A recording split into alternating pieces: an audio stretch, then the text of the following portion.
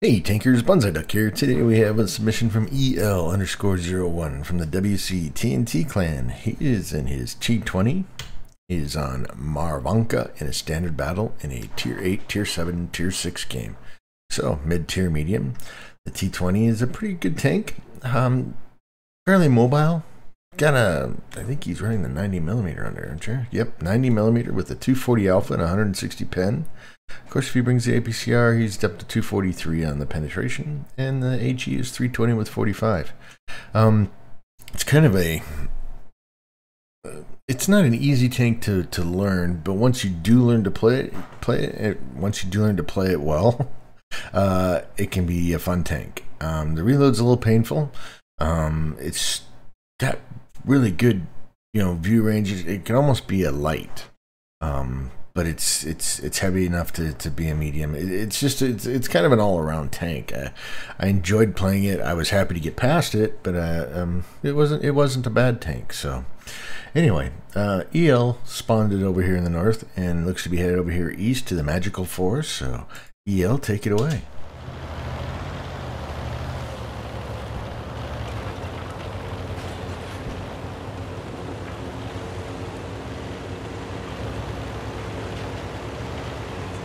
He's going to come up over here with the E25. Man, every time I try this maneuver, I get tore up. But it seems to be working for him. He's getting a lot of spots.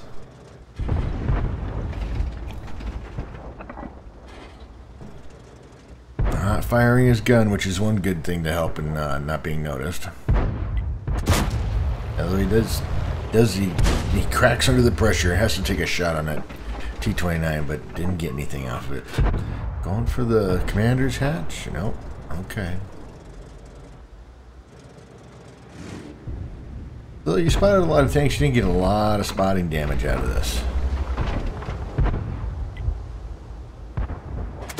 And puts one into the side of the GF. I don't know why I'm sitting back like this. Oh, an auto aim. I rely too much on auto aim lately, and I think it's been punishing me, so it's always better to zoom in if you can. Yeah, the bloom on the T20 is a little painful. Nope, armor not penetrated. Although he would have penetrated, I think he might be down below a hill. God, you guys are just murdering them over here. Oh, T150, and down he goes. There you go.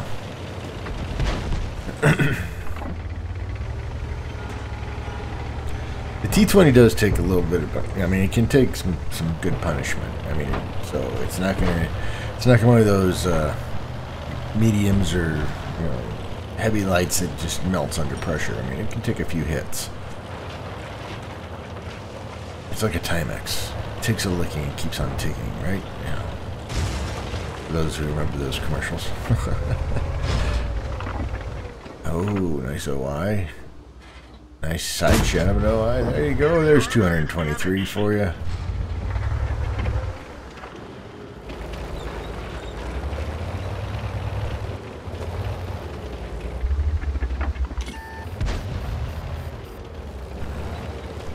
$13.75 running around.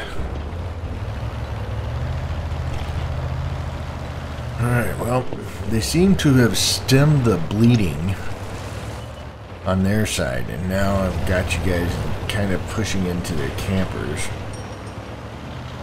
which is always painful, and then does end up usually generally costing some tanks because they have the advantage at that point, right?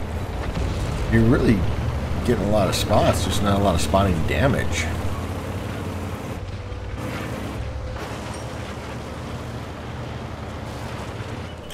Alright, moving up on the Carnarvon, and you guys are doing the, I guess this is classic how this map is won, is, people, you get a group of force that can hold the west side while the east side moves through the magical forest, and pushes them.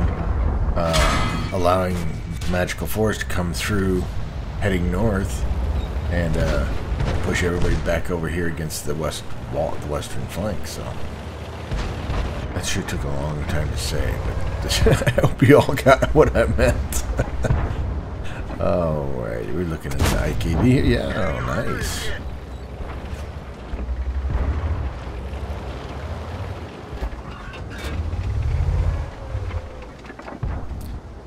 The problem is some good TDs and some bad teamwork on your side could really turn this game around very quickly. Some good shots and you know, good TDs on their side. But it doesn't seem to be happening. Oh, nice work on that Panther M10. You're really taking your time for your shot selection. I like that, EL. That's shows the growth in your game. It's almost like you're working. You can actually see you thinking about, okay, which ones do I want next? Who am I going to go after next?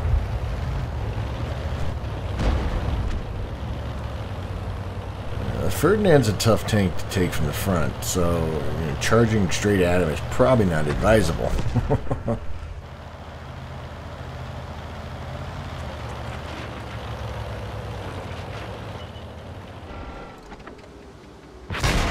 That's why. He can put some serious hurt on you, and he is tough from the front end. Get it there on him. There you go. Nice.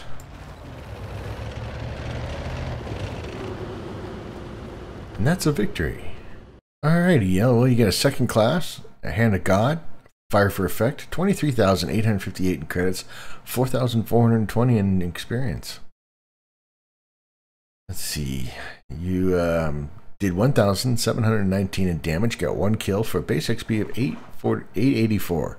So that puts you number 3 in base XP, which that's what I kind of gauge my play on, is where I rack up in that base XP in the top 5, 10, somewhere in there. And you know, you consider the most missions or stuff, that's what they're looking at. So I always try to judge myself by that, and generally it correlates to how much damage I've got, or if I'm in a lower tier tank playing a upper tier team, so on and so forth.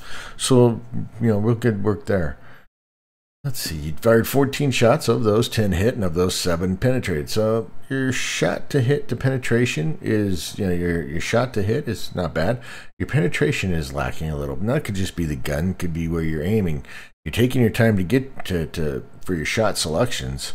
Taking on the Ferdinand frontally is not advisable with a 90mm.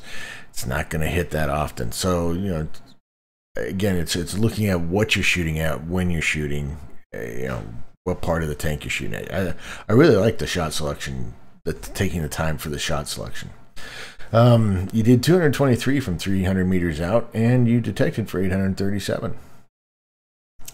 Free to play account, so you still made some good credits, and you made some really good experience. So all in all, EL, I think it was a heck of a game. When I first pulled it up, I thought, oh, okay, is this, but just though it wasn't a spectacular game, ace tanker type of thing, what you showed me in this is that you're learning. I can see the things are clicking in your head, and that's, to me, that's better than anything, because you're gonna from this point forward, you're just gonna start progressing further and further and further. So I think it was a really good game, EL. So anyway, that's EL_01 from the WC TNT clan in his T20 on Murovanka. If you liked the video, hit the like button. Keep those videos coming. I greatly appreciate it. This is Bonsai Duck out.